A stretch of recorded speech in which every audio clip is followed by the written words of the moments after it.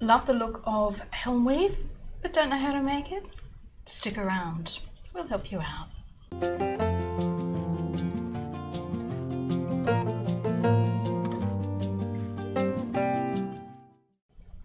Hi, my name's Deb Marty and I'm from Aussie Maille. Welcome to our Chainmail Basics videos. Today we'll be showing you how to make Helm Weave. It's a fairly easy weave but with a great unique look that is also a fantastic basis for some weaves further down the track. Alright guys, let's get started. Okay, so here's some sample pieces in various gauges of Helm Weave. Now I'll list all of these details in the description tab below, so don't worry if you miss out as I mention them. You'll be able to see all of that information in the description tab. Alright, so firstly, starting with 14 gauge AWG, which is 1.6mm diameter wire.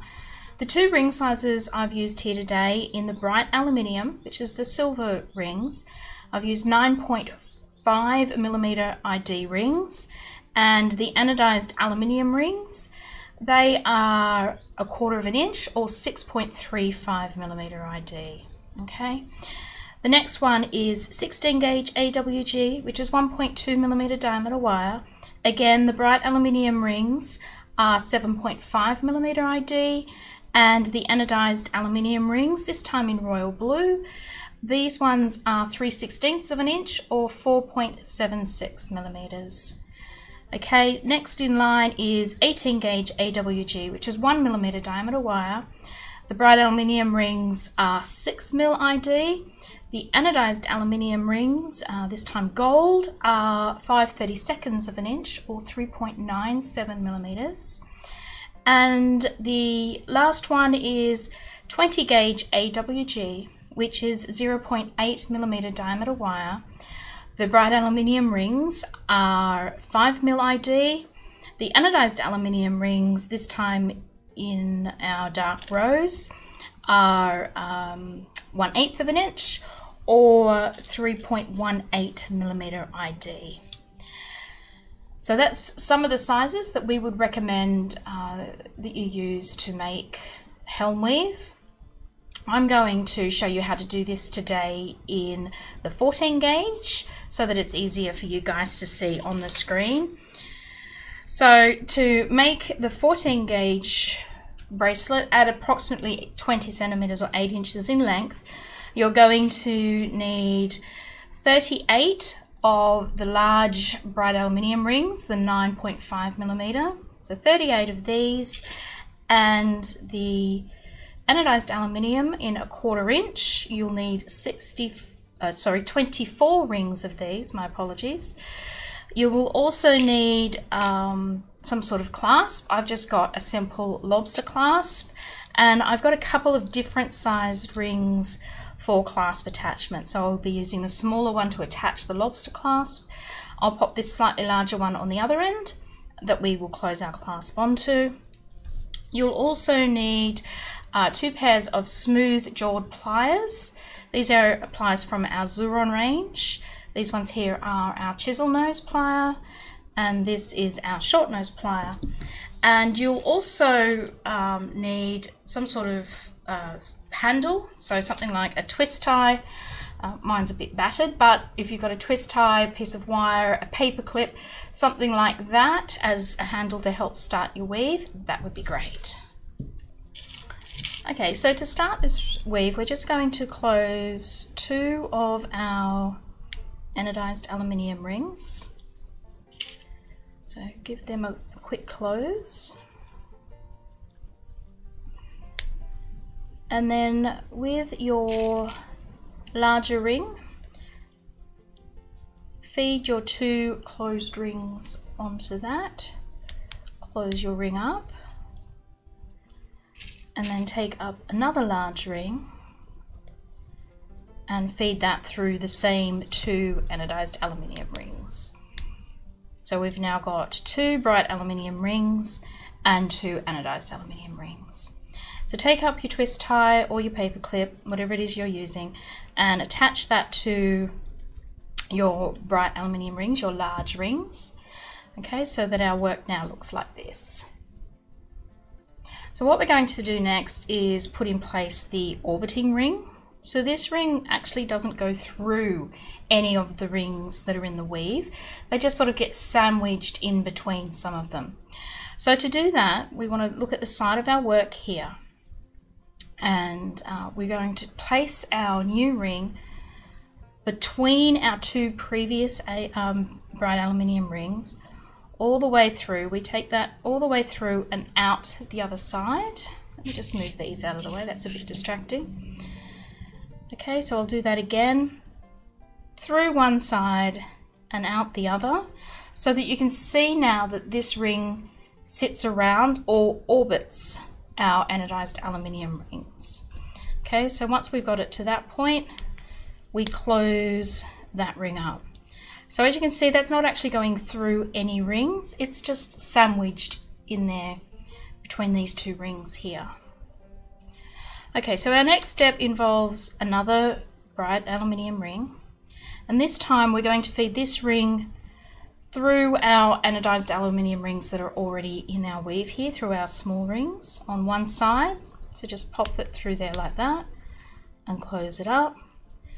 Flip our work over to the other side and repeat the same on the other side of the weave.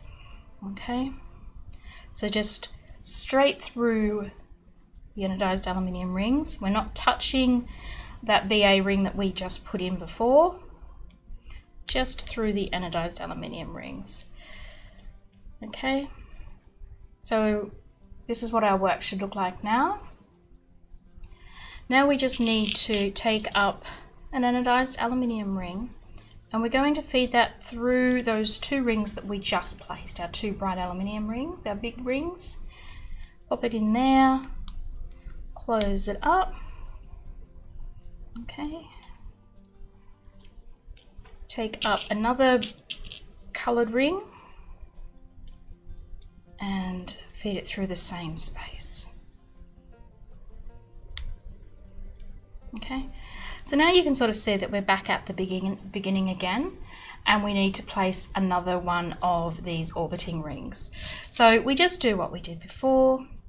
We take an open large ring, we feed it between our two most recently placed BA rings, straight through there, making sure we don't pick anything up. We just want to have it sandwiched between those two rings all the way out the other side, making sure that it orbits our AA rings there, and close that up. Okay, and that's basically the weave. So we just now go back to putting our two rings, one on each side of our orbiting ring. So taking up a bright aluminium ring, popping it through our AA rings on one side, close that up, turn our work over and place another ring on the other side. So that's all there really is to Helm Weave. As you can see, it's a fairly simple weave, but that I found quite popular in its look because it's a bit unique with the orbiting rings in there. So you just keep adding your rings as we have been until you reach the length of weave that you desire, okay, that you need for your bracelet. I'll go ahead and do that, and I'll meet you back here just to show you how we place the clasp attachments. Okay, so I've finished weaving my Helm bracelet for the length that I need, and I end as I started with two of the large rings. Okay, so I've removed the twist tie from the beginning of the weave, and I'm just going to take up our small clasp attachment ring, and this can be any small ring that you have, and I'm going to feed it through both of the large end rings. Okay, and before I close that ring up, I'm going to take my lobster clasp. These are our stainless steel 003 lobster clasps. We find those quite good when working with 14 gauge weaves. We just pop that on there and we close that ring up. Okay, so that's what it looks like on that end. And then on the other end, we just take our other clasp attachment ring and we feed that through those 2 rings there as well. Okay, and that's it. That's all you need to make yourself a Helm Weave bracelet.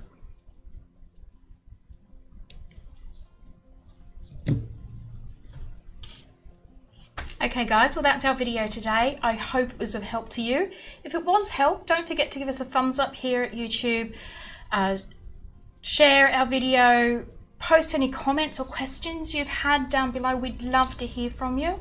And if you'd like to give us a little bit more support and help us create more content for you in the future, don't forget to subscribe to our channel if you haven't already, and hit that bell so you'll get all notifications of new content as we upload it. We've also got plenty of other tutorial videos here on our YouTube channel, so check some of those out. And last but not least, don't forget to go and have a look at our website where you can buy all these goodies that you need to create this weave and many more. Alright guys, thanks so much for joining me today, and I hope to see you again sometime in the future. Bye now.